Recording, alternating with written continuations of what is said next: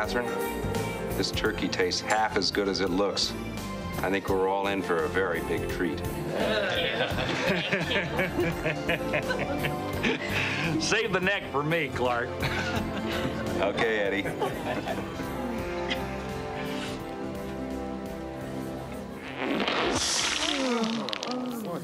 Just like National Lampoon's Christmas Vacation. What happened? I don't know what happened.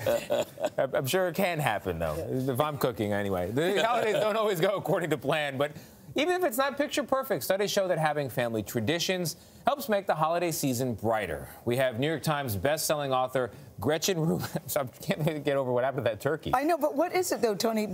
Was it burnt and you open it up? I'm serious. What was that? It's just extra dry. It was overcooked. Very dry. But Patty says it was overcooked. Okay, good. I was confused too. It stayed with me. The image really did stay with me. We have New York Times best-selling author Gretchen Rubin to talk about how to hold on to the spirit of the season all year long. Gretchen, thank you for being here. Yay, Gretchen. Yeah. So things can go poorly, even when you have a tradition, even when you have a plan.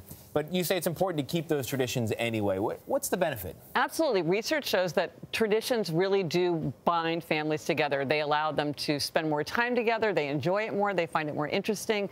It allows us to mark the passage of time. We can show people, like, you're one of us now because you're going to join in this tradition, whether it's something like doing a giant puzzle or having a special meal. It promotes connection, doesn't it? It really does. And it's unique to your group. It makes you feel like this is what makes us us. And sometimes the things that go wrong make the best memories. So if you blow up the chicken, that's okay. So it's relatively easy to participate in a long-standing tradition, but there are people now who are maybe hosting for the first time, becoming the father, the leading the Christmas, mom doing the same. How do you start that tradition? How do you go from we've never done this before, but now we're going figure skating? Right. Well, new tradition sounds like an oxymoron, but you can really start them. And sometimes it's fun to do it with minor things, the big holidays. Like what?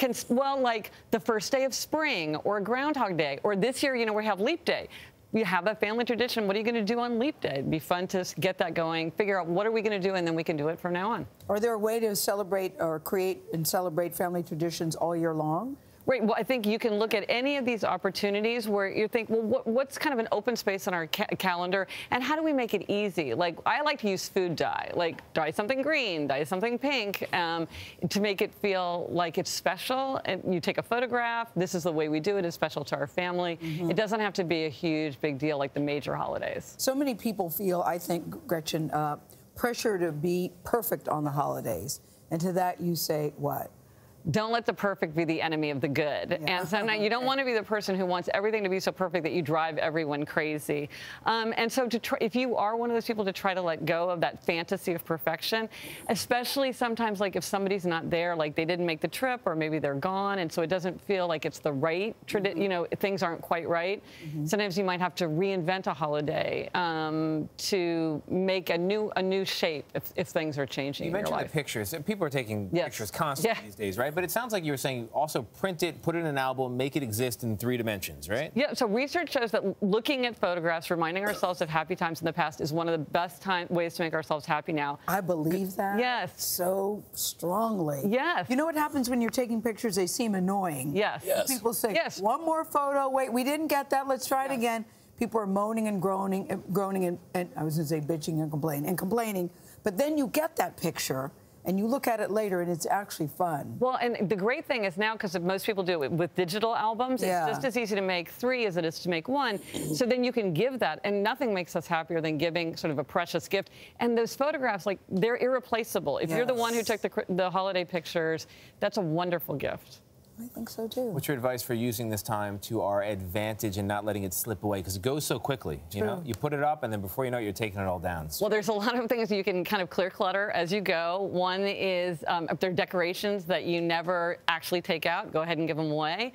If you notice that you need something, like twinkle lights or candles, well, go ahead and buy them now for the holiday sale. Because they're on sale. They're on sale. Get them for next year. It's very discouraging when you see those holiday decorations up for months. I mean, here in New York City, like, how late do we see trees on the sidewalk? Maybe give yourself a day, like New Year's Eve is the date we're going to take down our holiday decorations. New Year's Eve, you're going to start a controversy. Yeah. I think you've got to go the weekend, yeah. Yeah, give yourself a weekend. Third, fourth, yeah. But pick a date. And we disagree with New Year's Eve. Yeah. Okay. Take it back. Yeah, take it back. But like just a date, just the way, you have a date when you put them up, you have a date. Because that can sort of drag on. Yeah. And then also when you're putting things away, look for opportunities to give things away that you're not using. I like that. All right, Gretchen Rubin, always good to see you. Thank in that holiday plaid.